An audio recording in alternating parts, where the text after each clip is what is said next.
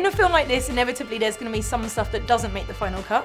What can we look forward to in deleted scenes? The scene in the morgue continues, that we had to cut that down, so there's a lot of handling on Zach's part. There's also a scene where Zach is dressed up as a woman. That scene continued, by the way, which got cut down. There's also a scene where liquid necrotic fat from a dead person is dripping into Zach's mouth.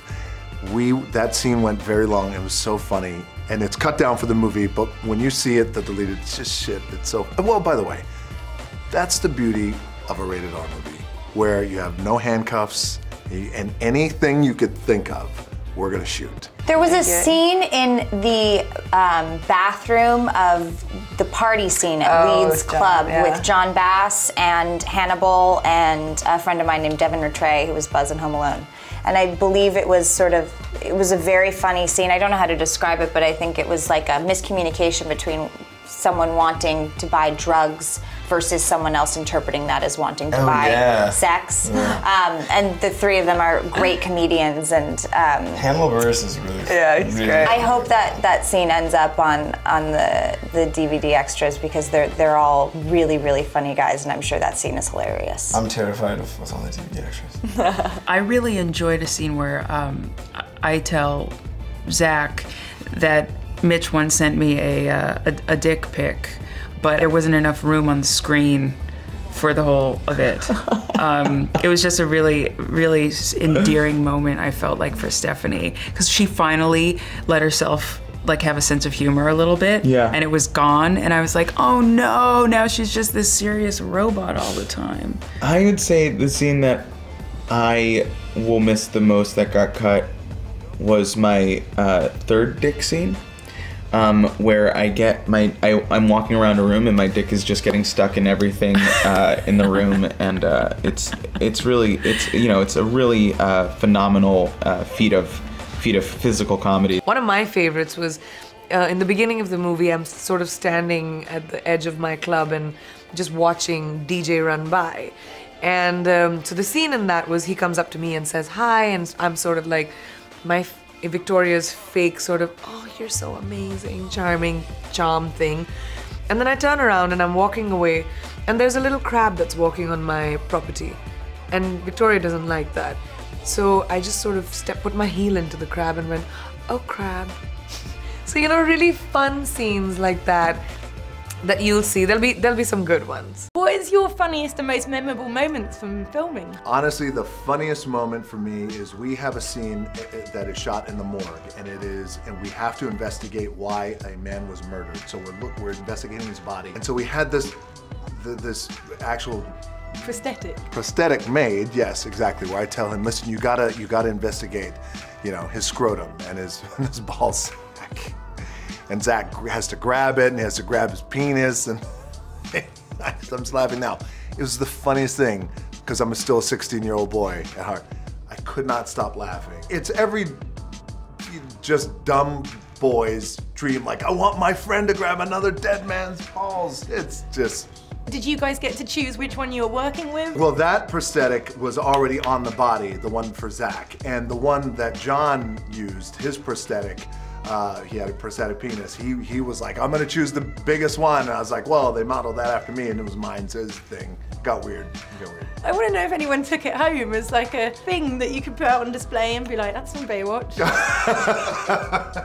Who do you think took it home? John? John took it home. Yeah, he plays games with it. The scene where John Bass's character gets his manhood stuck in the chair. That was a pretty fun day on set. We got to pick out his prosthetic. You did? We all did. We all got to agree upon the size. Were there multiples of them? Yeah, they came out with 4 options. They're like, which one do you want to be, John? And we were like, oh, maybe that one. Dwayne was like, give him the little one. John's like, no, please. People are gonna think it's real. So they bring it out on a tray, different ones, and you go. It was a silver platter. Yeah. Which one do you size should his manhood be? Did anyone get to keep the prosthetic afterwards? I don't know where that went.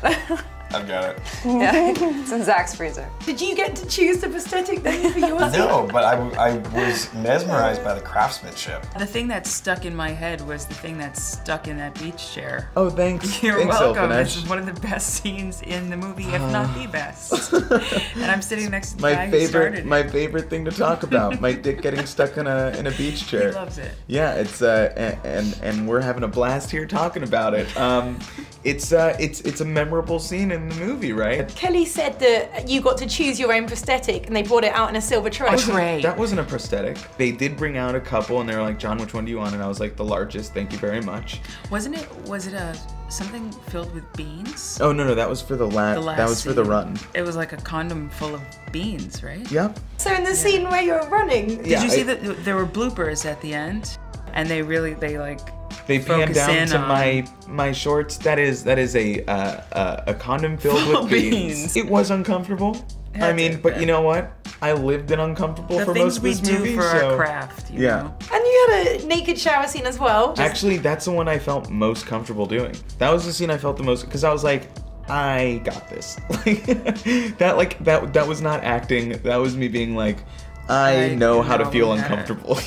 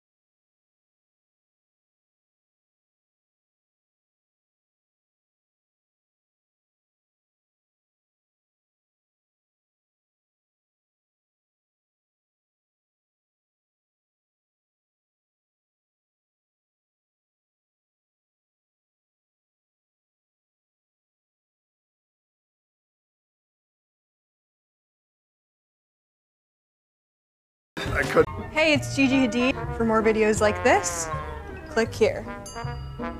Hi, I'm Cara Delevingne. Please don't forget to subscribe by clicking this button right here. Boop. Thanks for watching.